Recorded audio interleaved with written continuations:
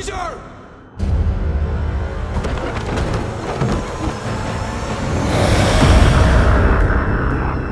As dawn begins, the feeling is that it's the dawn of a new species, that its intelligent apes have inherited the Earth. The thing that happened between Rise and our film is that Weta has taken a quantum leap forward. This film is actually, in many ways, more challenging than the first film in terms of its scope, its scale. Obviously something that was going to be huge to the success of this film, because on the last film we had fairly large arenas, but this time almost everything was outdoors. Never has it been done like this before.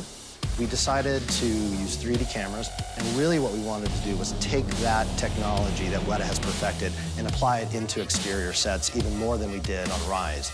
We're working, for the most part, in a less controlled environment. Motion capture works because it can see what the actors are doing, and when you're shooting in a forest full of trees, that makes it really tricky. So we had to specially arrange dozens of cameras every time we changed location just to try to be able to really accurately get the actors' performances. And the wireless cameras were great working in this kind of environment because we didn't have to worry about laying cables and maintaining cables. It gave us a lot of freedom. They are using motion capture cameras and tracking markers and witness cameras to capture all of the detail of the actors' performances. And then they're tracking that detail into these photorealistic ape models. The other thing, though, that was a real huge help on this film was the actual active body marker strands. And so you could Velcro that to the performers, you know, and they could roll around, they could fight, they could do all the active stuff that they needed to do as apes.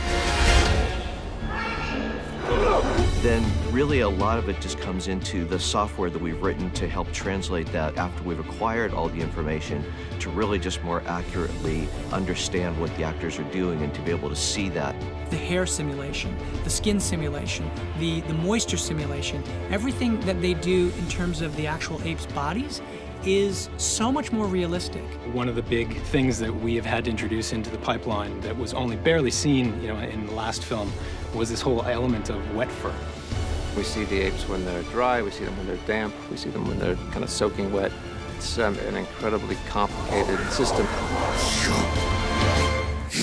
And that's the amazing magic of what Weta is doing, is finding a way in which they can take the parts of the actors and the parts of the apes and meld them in such a way that that emotion comes through. Seeing the results is incredibly exciting.